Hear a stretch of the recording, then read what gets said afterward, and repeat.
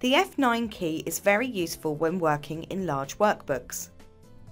When updating figures in a large workbook, Excel will automatically recalculate formulae. This may not always be what you want, and sometimes you may wish to switch off the automatic calculation and only update once you've input all your data. This is where your F9 key comes in.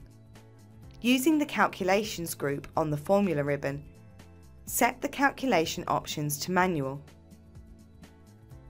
When you're ready for Excel to carry out the calculations, simply press the F9 key or click Calculate Now in the Calculations group.